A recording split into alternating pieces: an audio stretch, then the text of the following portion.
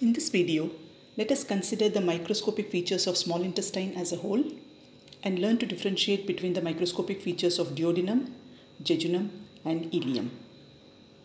Duodenum is the proximal part of small intestine. It is 25 centimeters long and extends from pylorus of stomach to the duodenojejunal junction. Jejunum is about 2.5 meters long and forms the proximal 2/5 of small intestinal coils. Ileum is the longest part. It's about 3.5 meters long, forms the terminal 3/5 of the intestinal coil and ends at the ileocecal valve. Dr. Michael Horsch of University of Michigan Medical School has provided the histology sections which are being used in this video. You can visit this site for other similar histology videos. Small intestine, like other parts of the digestive tract, is made of 4 layers in its wall.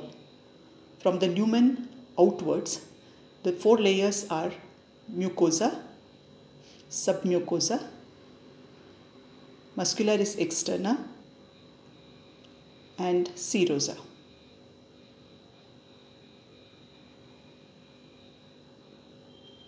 Two main functions of small intestine are completion of digestion and absorption of digested nutrients, water and electrolytes. Both these functions are possible by increasing the contact time with food. This is best achieved by numerous surface projections at various levels which increase the surface area, thereby increasing the time of contact with the food. The first level of folds are the plicae circulares or valves of Kerr-Ring. These are the permanent circumferential folds of submucosal layer. The second set of folds are the villi, which are the finger-like folds of mucosa. Here, the lining epithelium is thrown into numerous folds with a core of Lamina propria. The final level of folding is seen as the finger-like folds on the apical plasma membrane of the epithelial cells called as microvilli. These are coated by specialized glycocalyx which helps in both digestion and absorption. These tens of thousands of microvilli will provide the surface with an appearance of a brush border or a striated border. Mucosa consists of lining epithelium, Lamina propria and muscularis mucosae. Throughout the length of small intestine, the surface shows numerous mucosal projections called as villi and infoldings to form intestinal glands. Each villus is covered by surface epithelium and carries an extension of Lamina propria in its core. The core contains fibroblasts, smooth muscle fibers extending from the muscularis mucosae and various types of cells of immune system, fenestrated capillaries and blind-ending lymphatic vessels called as lacteals. Intestinal mucosa that covers the villus and lines the glands has at least 5 types of cells. Enterocytes are the most numerous.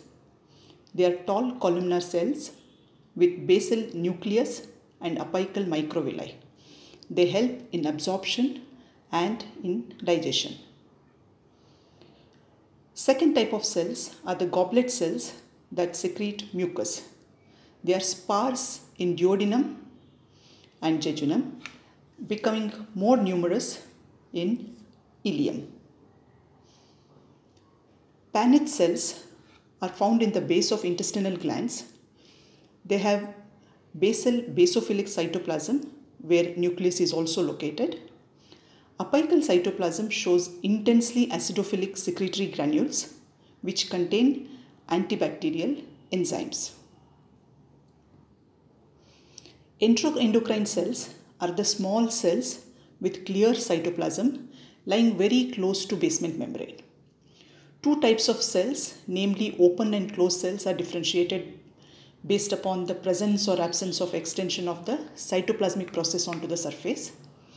These cells secrete cholecystokinin, secretin, gastric inhibitory polypeptide and motilin in small intestine. Stem cells help in replenishing the other types of cells.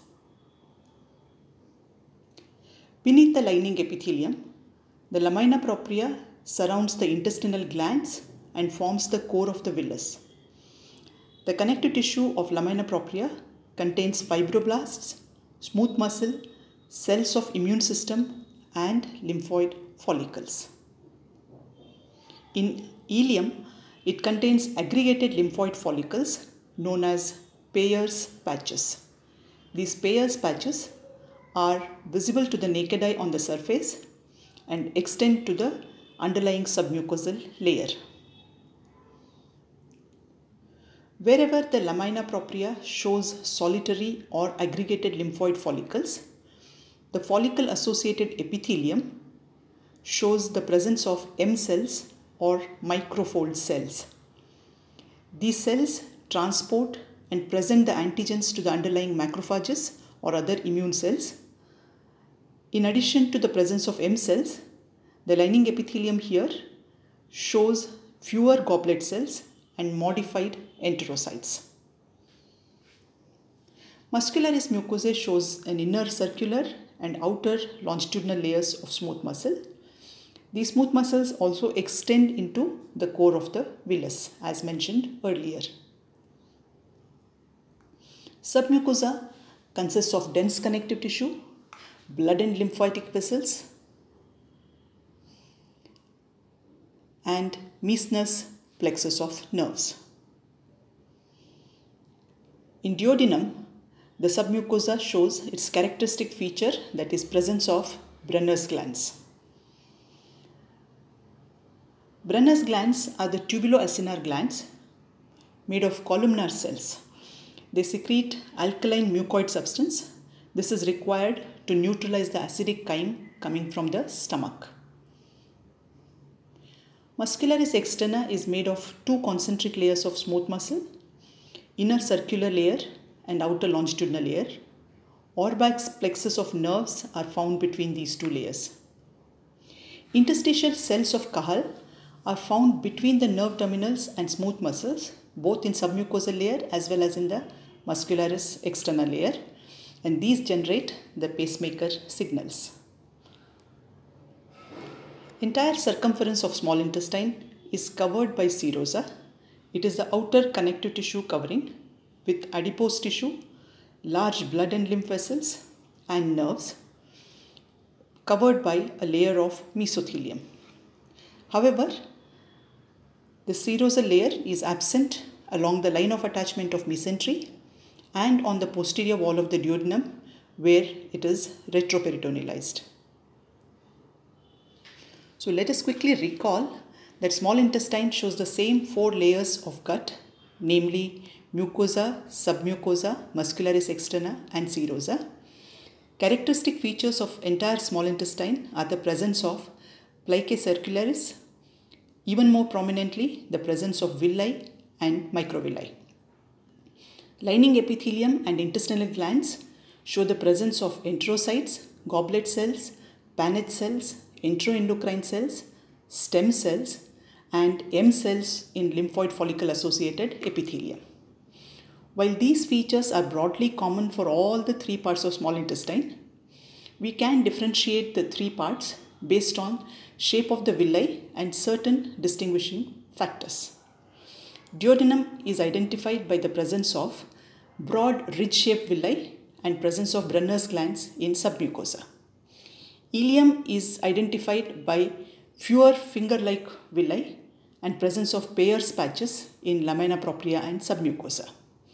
Jejunum is identified by presence of tall foliate villi and conspicuous absence of both Brenner's glands and Peyer's patches.